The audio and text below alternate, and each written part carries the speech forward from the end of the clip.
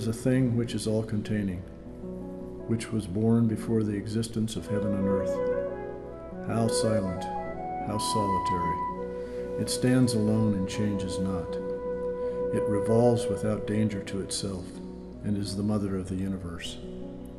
I do not know its name, so I call it the Tao.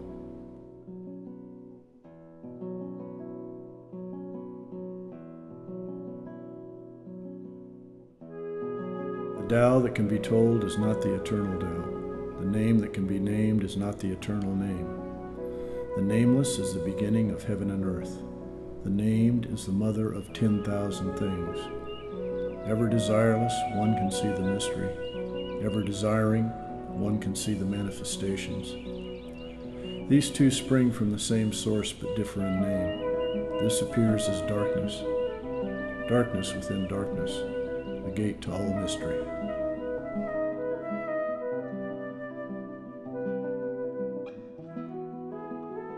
Under heaven, all can see beauty as beauty only because there is ugliness. All can know good as good only because there is evil. Therefore, having and not having arise together.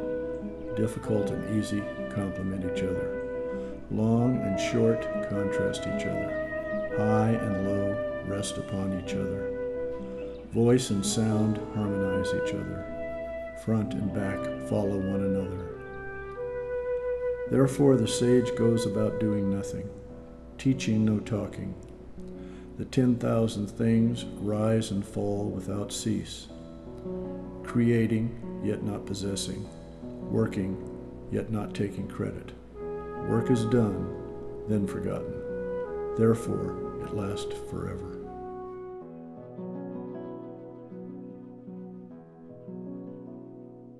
Not exalting the gifted prevents quarreling. Not collecting treasures prevents stealing. Not seeing desirable things prevents confusion of the heart. The wise therefore rule by emptying hearts and stuffing bellies, by weakening ambitions and strengthening bones. If people lack knowledge and desire, then intellectuals will not try to interfere.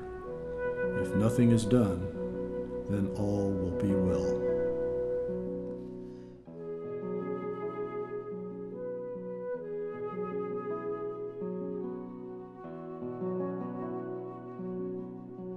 The Tao is an empty vessel. It is used, but never filled.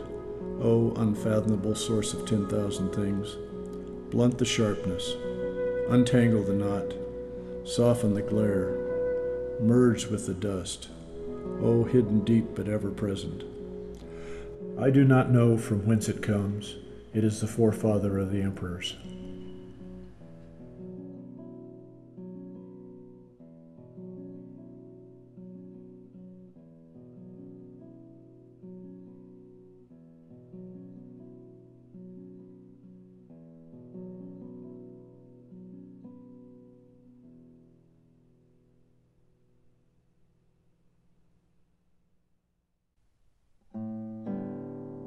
Heaven and earth are ruthless.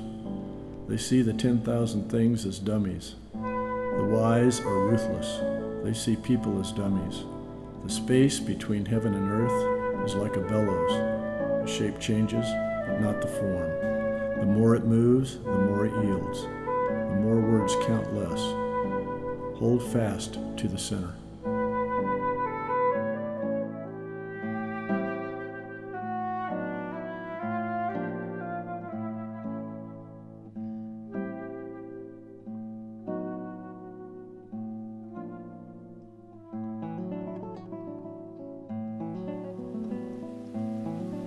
The valley's spirit never dies.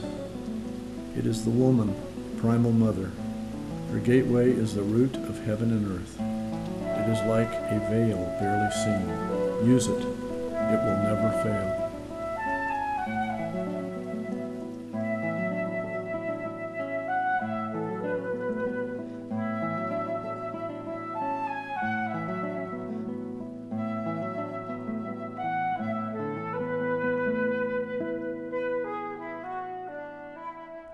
Heaven and earth last forever.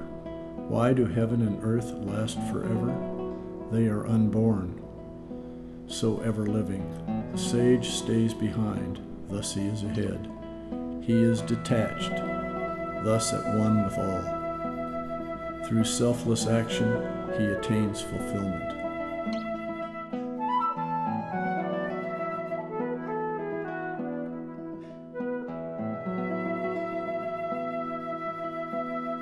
The highest good is like water.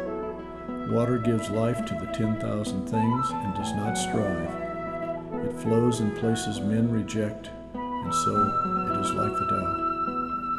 In dwelling, be close to the land. In meditation, go deep into the heart. In dealing with others, be gentle and kind. In speech, be true.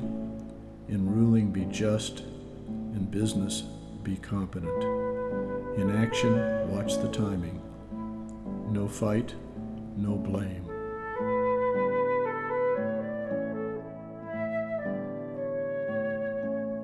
Better stop short than fill to the brim. Over-sharpen the blade and the edge will soon blunt. Amass a store of gold and jade, and no one can protect it. Claim wealth and titles, and disaster will follow. Retire when the work is done. This is the way of heaven.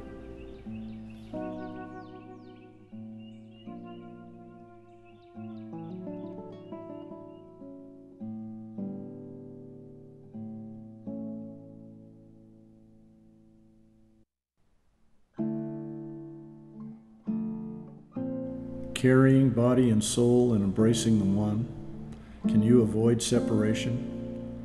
Attending fully and becoming supple, can you be as a newborn babe, washing and cleansing the primal vision? Can you be without stain, loving all men and ruling the country? Can you be without cleverness, opening and closing the gates of heaven? Can you play the role of woman, understanding and being open to all things? Are you able to do nothing, giving birth and nourishing, bearing yet not possessing, working yet not taking credit, leading yet not dominating? This is primal virtue.